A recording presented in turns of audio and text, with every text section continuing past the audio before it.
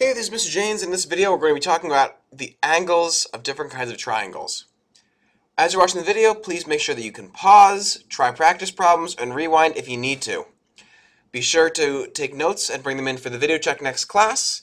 And so let's take a look at this note sheet here, angles and sides of triangles. So before we start at the top, we're actually going to scroll down a little bit and take a look at the different kinds of triangles before we talk about their angles. So there are two ways to talk about triangles. We can either talk about them based on their side length, okay, or we can talk about them based on angles. So first, let's talk about triangles based on side length, how long the sides are. Now there are three kinds: scalene, isosceles, and equilateral. Remember, a scalene triangle is a triangle with no congruent sides. None of the sides are the same length. So no congruent sides. Okay. So if you're going to make up some numbers, maybe this is 3 centimeters, this is 4 centimeters, and this is 5 centimeters. None of them are the same size. On the other hand, an isosceles triangle has two congruent sides. So maybe this side and this side are congruent. So it's got two congruent sides. So if you'd make up side lengths for those, maybe they would be, I don't know, 5 centimeters, 5 centimeters, and, I don't know, 8 centimeters. Something like that. On the other hand, we also have an equilateral triangle, and you might know that an equilateral triangle has all three congruent sides. So all congruent sides. All congruent sides. Now those are based on side length: scalene, isosceles, and equilateral. On the other hand, we could talk about triangles based on what their angles look like. Okay, so an acute angle is, remember, a triangle with all acute angles. All three angles are acute.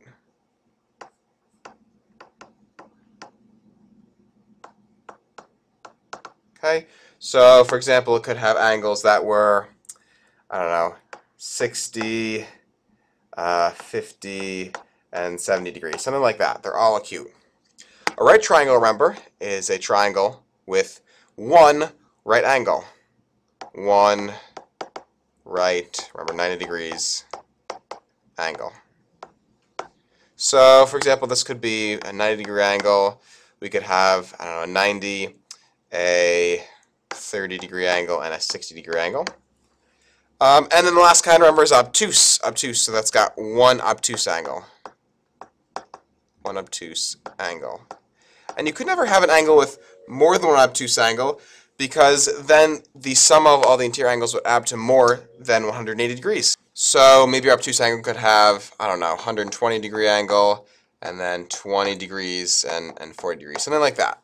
Okay, 120, 20, and 40. And like I said, an obtuse triangle can't have more than one obtuse angle, because think about it. If I had more than one obtuse angle, let's see, it's something like 120, another obtuse angle like 120. I'm already over 180 degrees, so 120 and 120 is 240. And I can't have a triangle with more than 180 degrees, so I definitely can't have more than that one obtuse angle. So we've learned about scalene, isosceles, equilateral triangles based on side length. We've learned about acute, right, and obtuse based on angles. And those are kind of a review from maybe middle school or even elementary school. But let's return back to the top of the page here, because there's something special that happens between the sides and the angles of a triangle. To see this relationship clearly between the angles and the sides, do this for me. Grab a scrap piece of paper or a napkin or a whiteboard or some sand, draw on the sand, I don't care, whatever you want to do. And draw me a triangle that has one very long side, one kind of medium length side, and one shorter side. Okay? And we'll call the vertices A, B, and C like this. Now, here's our longest side. Here's our medium side. Here's our short side. Okay, let's actually write that down in our notes. So our shortest side was CB. Our medium length side was AB. And our longest side was CA. All right, back to the drawing. And now we look at the angles, and we can say, okay, well, my smallest angle is angle A, small. The medium-sized angle is C, and the largest angle is B. Let's write those down. All right, write the angle of measures from smallest to largest. My smallest again was angle A, and the medium one was angle C, and the largest one was angle B. Hey, I'm starting to see a pattern here. Let's go back to the diagram. So looking at my diagram, I'm seeing that the longest side and the largest angle are directly across from each other. This is my longest side. This is my largest angle. I'm also seeing that the shortest side is across from the smallest angle. And in fact, the medium length side is across from the medium length angle. Huh. I think I'm ready to write a conjecture about what I'm seeing. I know that the longest side is across from the largest angle, and the smallest, or let's say shortest, side is across from the smallest angle, and of course the medium side is across the medium angle in any triangle. And in fact, that conjecture is a theorem. That is always true. If you've got yourself three different colors, you can actually draw a little picture to illustrate that. Right? Here's our longest side and our biggest angle.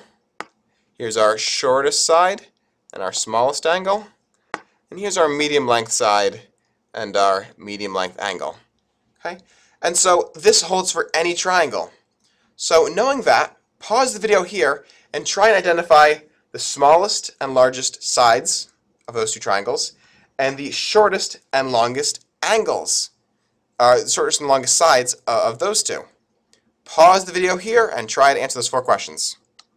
Alright, hopefully you've tried those. Let's take a look at the answers. Well, since the shortest side is HK, my smallest angle will be angle J. Since the longest side is HJ, across from it is my largest angle, which will be angle K. For the next one, my smallest side looks like to be AB, so my smallest angle is going to be angle C. And my largest side seems to be BC, so the largest angle will be angle A. For the next one, we're talking about sides and angles kind of backwards over here.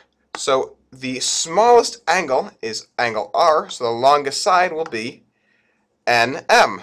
So N side NM.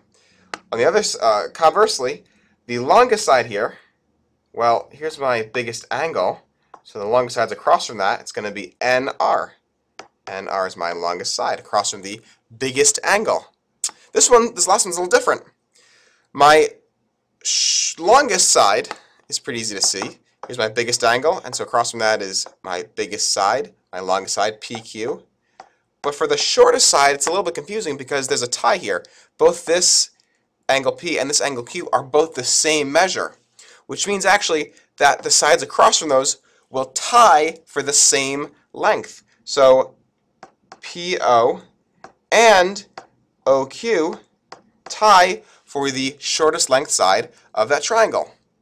That's kind of interesting how things tie like that. And maybe we could use this theorem that we just learned and apply it to the different kinds of triangles. Let's see how we can do that. Take a look at these three triangles right here. The first one has three different side lengths, and so we would call it scalene. The second one has two of the same side lengths, so we would call it isosceles. And the third triangle has three congruent sides, three congruent side lengths, so we would call it equilateral. So based on what we know before, I want you to try and answer these questions. Now, they are not on your note sheet, so maybe use a separate sheet of paper, or just think about them in your head for a second. Pause the video and see if you can figure out what the smallest and largest angles of each of those triangles are going to be. And you'll be surprised with the results you see for 3, 4, 5, and 6. Pause the video now. So to make things easier to see, I'm going to use the color purple to mark all of the longer or larger angles. I'm going to use the color green to mark all the smallest angles. So we're looking at this first one, the scalene triangle. Well, we know that the smallest side is 19 centimeters, so the smallest angle is going to be across from it, angle E.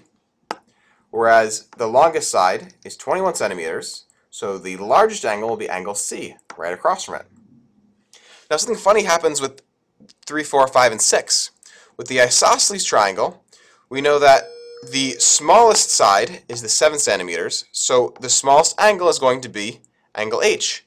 But the longest sides are a tie, and so the longest or the largest angles will also be a tie. Okay? And actually this happens every time we have an isosceles triangle. In an isosceles triangle, the angles that are opposite the two congruent sides will also be congruent themselves. In an equilateral triangle, well, every side is the smallest side because they're all congruent. And as a result, every angle will be the smallest angle. Okay? They're all congruent. So in an isosceles triangle, we have two congruent angles, and in an equilateral triangle, we have all three congruent angles. Let's write this down on our note sheet. So we're back on our notes, and we've learned before that a scalene has no congruent sides, but now we can add something to that. From what we've learned, a scalene triangle also has no congruent angles. An isosceles triangle has two congruent sides, but we've also learned that it's got two congruent angles, the angles that are across from the congruent sides. We call these angles base angles. Okay, so that angle there, those are called base angles. And we say that base angles, so the two base angles, are congruent. And in an equilateral triangle, we've learned that since all three sides are congruent, all three angles are congruent. So all angles are congruent. And we have a name for that. That's equiangular. When all the angles are congruent, it's called an equiangular triangle. And I guess we can also add a few things for acute right and obtuse angles. We've learned that the longest side is across from the longest angle. So for a right triangle, the longest side is always across from that right angle. That's the longest side. And for obtuse angle, same thing. The longest side is always across from that obtuse angle, because that'll be the biggest angle. Longest side right there. Flip to the other side of your notes where it says types of triangles. We're going to do these 6 examples right here. Pause the video and try and classify the first 3 as either scalene, isosceles, or equilateral. Then try to classify the next 3 as either acute, right, or obtuse. Pause the video now. Alright, so let's take a look. A triangle with sides 10 centimeters, 25 centimeters, and 10 centimeters. Well, it's got 2 congruent sides. That means it's isosceles. A triangle with sides 5 centimeters, 5 centimeters, and 5 centimeters. Well, we know that's going to be equilateral. Now this one, a triangle with angles 30, 60, and 90. Well, these words have nothing to do with angles. But we just learned that if the angles are all different, then the sides will also be all different. And so this is scalene. So even though we started with angles, we can figure out something about the sides based on what we've just learned. Alright, let's take a look at 4, 5, and 6. So for 4, looks like we've got an acute angle, but we've got one obtuse angle. So this is a obtuse triangle. Again, these all have to do with angles. A triangle with angles 30, 60, and 90. Well, we had that before when we called scalene, but now we're classifying by the angles, and this is going to be a right triangle. It's 90 degrees there. And the last one, triangle with sides 5, 5, and 5. Well, it doesn't tell us anything about the angles, except, hey, wait. A 5, 5, and 5, that's an equilateral triangle, and equilateral triangles also equiangular. We know there's 180 degrees in all of those angles, so 180 divided by 3, that means each of these are 60 degrees, and that is an acute triangle. So in this video we've learned how to classify triangles based on sides and angles. We've also learned the relationship between different sides and different angles of triangles. I'll see you next time. Make sure to bring your notes.